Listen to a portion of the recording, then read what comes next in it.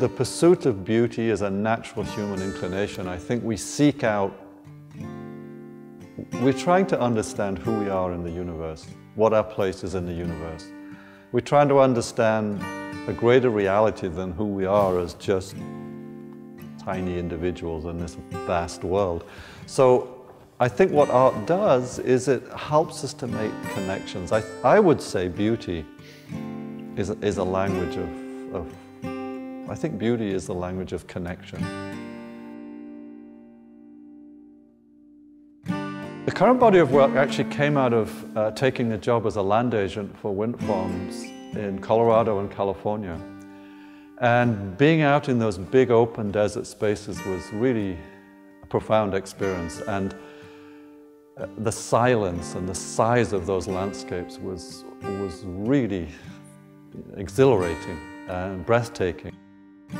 While I was traveling around doing this work as a land agent, I came across all kinds of interesting old farm equipment, trains out in the desert, back alleyways in Los Angeles and San Francisco.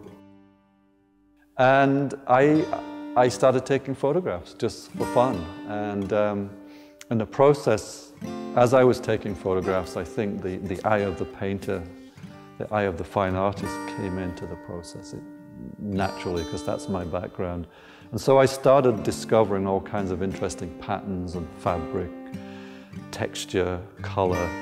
And I started to focus in on those. And so I was taking images out of their context and finding that they worked as just pieces of art on themselves. There's beauty to be discovered everywhere. I think beauty is a fundamental quality of the human being and the world that he lives in. But it's how we look at it, whether we see beauty or whether we see decay. Beauty and interest, fascination, magic is everywhere. I've learned to look closely, to take time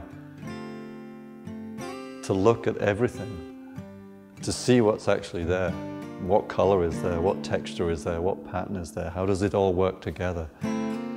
If you can find it on a piece of old rusted metal out in the desert, you can find it anywhere.